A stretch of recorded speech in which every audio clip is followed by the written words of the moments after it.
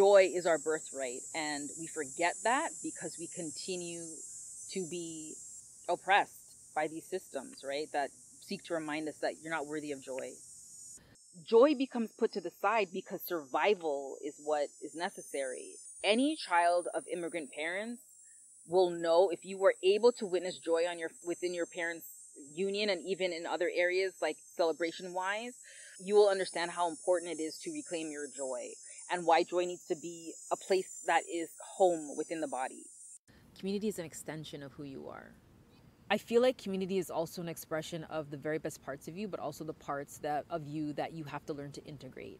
They are your mirrors, and they're also showing you time and time again, not that you have to be healing all the time, but that parts of you that maybe you've forgotten, parts of you that you need to explore, but also what family ultimately means, because I think we exist in a time where family is not necessarily blood. Some people, unfortunately, did not grow up in a loving familial atmosphere. For them, home was not something that they looked at as safe.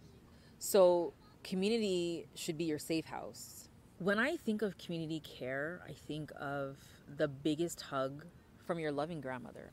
I think of this image of like the wise elder woman holding space for you in a very loving and soft way. When you have people show up for you in a way that you are not used to, or they hold your hand, that you realize how important community care is, and also how it shapes the way in which you look at the world. Because when you interact with somebody who has never had community care, you realize the distinction.